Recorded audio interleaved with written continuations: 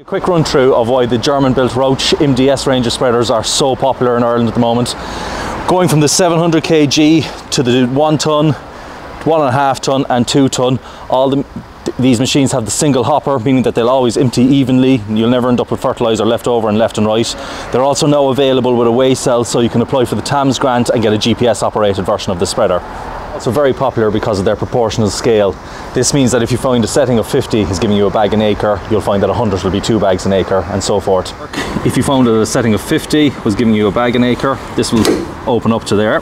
And if you want to go to 2 bags, you'll just double your reading up to 100, tighten up, and that's giving you 2 bags an acre, depending on your forward speed and volume of fertiliser you're spreading. Machine, you only have one oil level plug here. That's all you need to check for oil, maybe once a year. Your working width can be changed by changing the length of these vanes, and your only other maintenance really is 2 grease nipples on the PTO shaft. On the single hopper, you can lift up the grid. This is your agitator, and where it turns to an octagonal down there, it's all made of stainless steel where the agitator is working up against the side of the fertiliser spreader. So on the Rauch app, you can select your type of fertiliser here. Then it'll put in your forward speed here and your kgs per hectare here, and it'll tell you down here where to set the opening to for that rate of fertiliser. If you vary your speed, your opening changes as well.